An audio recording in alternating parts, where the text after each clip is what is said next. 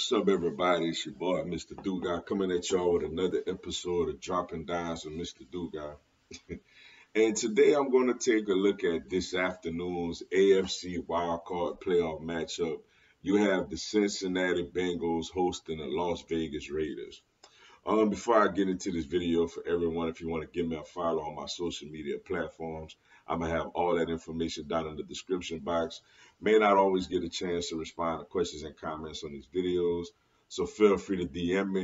And whenever I get a chance to, I'll get back at you. Come holler at your boy. Also, if you a Madden 22 player on Xbox One, excuse me, I'm gonna have my Xbox One gamer tag down in the description box also. Y'all may hear beeping noise throughout the video. Please disregard that, and I do apologize for the inconvenience. Um, so here we go, man. It's playoff football. Cincinnati Bengals versus Las Vegas Raiders. Cincinnati Bengals clinched the AFC North 2 weeks ago with a big time win at home against the Kansas City Chiefs, which basically allowed them to not really play their starters last week against the Cleveland Browns. They kind of relaxed, chilled, and just got healthier. As meanwhile, the Las Vegas Raiders are coming into this game already in playoff mode. I mean, they had to win their last 3 games all by 3 walk-offs to get to this point, including a just instant classic against the Los Angeles Chargers on Sunday night to get into this position. And the two teams also met each other early in the season when both teams were sitting with a 5-4 record. The Cincinnati Bengals pretty much dominated that game on the scoreboard. I think it was 32-13. And in that game, Joe Mixon had a big time performance. Burrow had a nice touchdown pass to Chase. And for the Raiders, Darren Waller had a big game, and Foster Moreau got a touchdown. But for the Raiders, they got a lot of pressure on I call him Jambalaya Joe Burrow because, as y'all can see, I'm an LSU guy also. So, I got a lot of love for him and Chase and Foster Moreau as well as an LSU Tiger. But Raiders got a lot of pressure on them in that game. So, me looking forward to this matchup. When the Bengals have the ball or going up against the Raiders defense, for me, the Bengals gotta, run the football.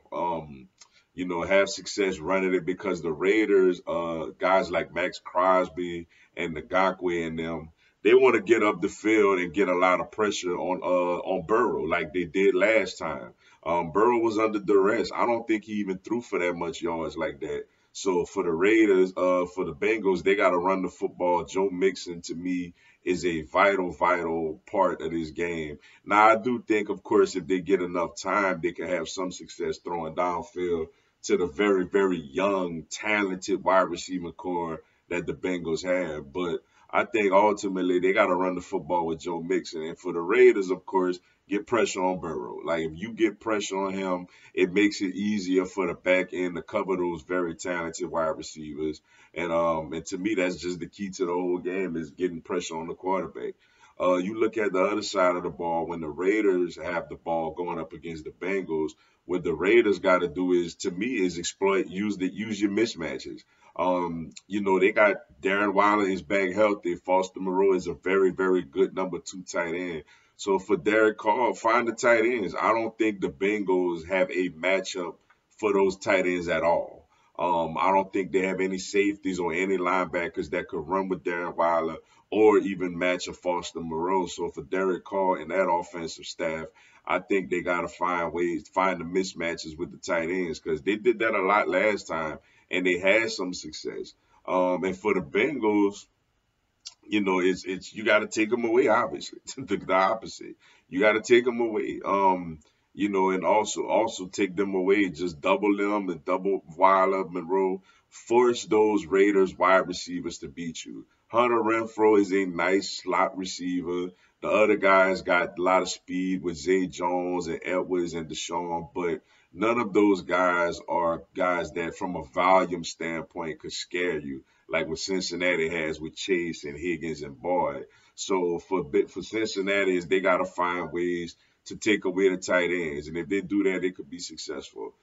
This is gonna be a very fun. I think this game is gonna be much more competitive than it was actually a competitive game last time. Cincinnati kind of pulled away late. I think you have a much more competitive game this time around with the Cincinnati Bengals and the Las Vegas Raiders.